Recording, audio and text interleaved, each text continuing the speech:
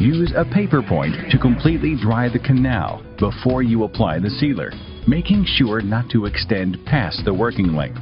With a paper point, brush a very light coating of sealer onto the canal walls to the working length.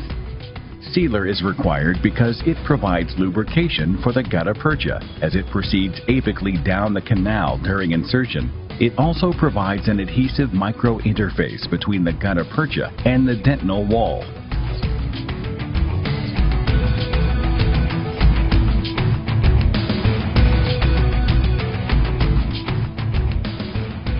If obturating more than one canal in a single tooth, place sealer in all the canals at the same time.